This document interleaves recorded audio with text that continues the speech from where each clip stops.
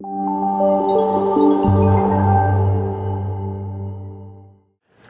morning, everybody. My name is Nick Turner. I am one member of the WLAN Pi project team, and I'd like to give you a quick update on what we've been up to since WLPC in Prague.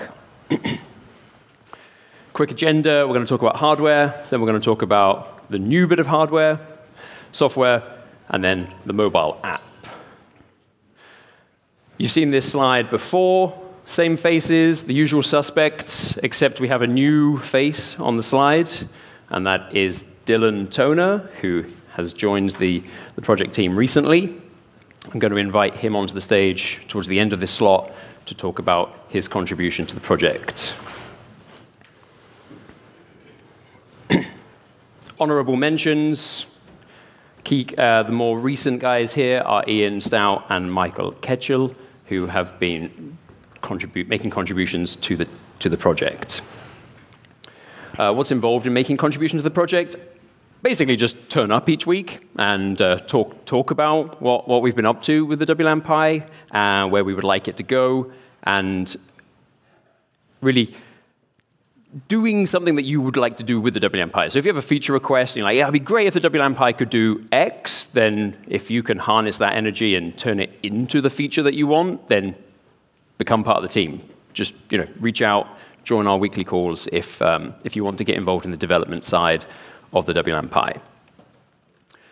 Hardware, quick recap.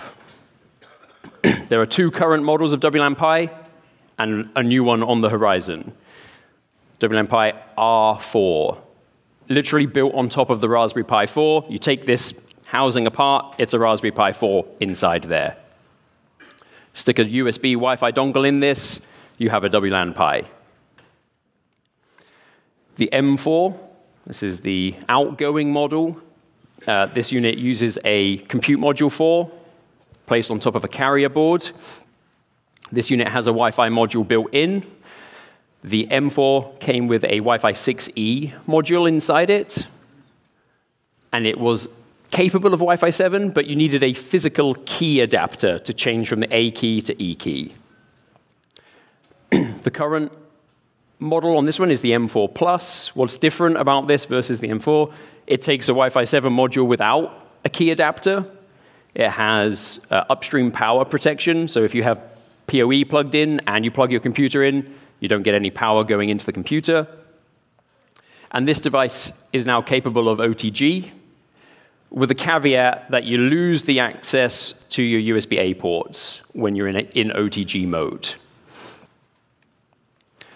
Introducing the new hardware platform, which is the WLAN Pi Go. This unit we have worked in collaboration with Ossium, and this device, same principle. It's a compute module. It houses an M.2 slot. We have a Wi-Fi 7 BE200 module inside it. This device can be plugged in via USB-C to your laptop or to a phone or mobile device. And we've got that ring of magnets in the back of this device, so it will snap to the back of some smartphones. That's what it looks like on the inside. There's not a great deal going on in there. It's actually pretty small. We're limited by the size of the compute module. It'll attach to the back of your phone. I like to view this as we were unable to do what we wanted to do with the off-the-shelf hardware from Apple, and so we strapped another computer to the back of it. And this will also support the spectrum analyzer from Ossium.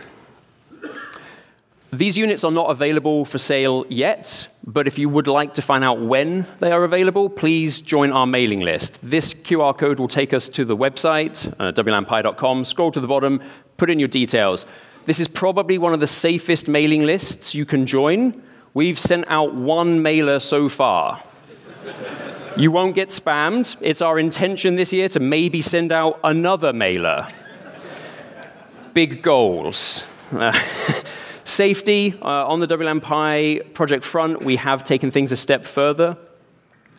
We have now taken the WLAN Pi M4 Plus and the WLAN Pi Go into the lab, performed electrostatic discharge testing on them. That involved taking a big gun, which zapped the poor little WLAN Pi on a test bed. I felt pretty bad for it. They both passed, so they are both now certified as electrically safe. For spurious emissions, the M4 Plus went through the spurious emissions testing, and the units that have gone out, they're all good. No changes were required, and we're happy to say that the WLAN Pis are safe for use in your home labs. So that's the degree to which they have passed their testing. WLAN Pi OS 3.3 launched yesterday. This release, you should reflash your SD card at the moment, would be our recommendation if you're hoping to get onto that one. But in the coming weeks, the upgrade path would be possible without reflashing. We've upgraded the Linux kernel. We've got a new WPA supplicant. And the API is now open by default, but with authentication. Whereas before, we closed the port, and you had to open it manually. Now, it's going to be open by default, but it is protected with an authentication mechanism. OK, and now I'd like to invite Dylan up onto the stage just to talk about what we're able to do now with the API.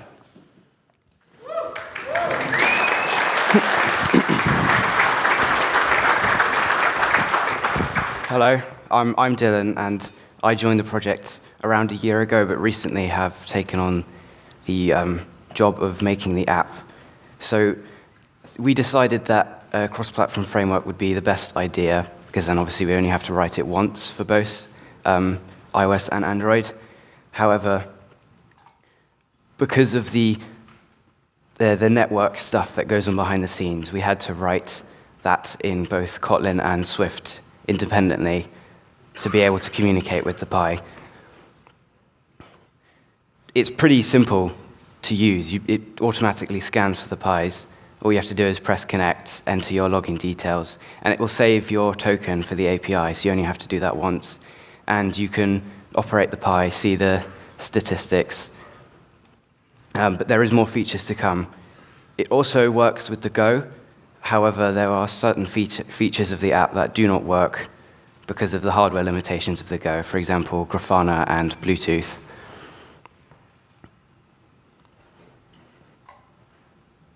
Great. Thank you very much.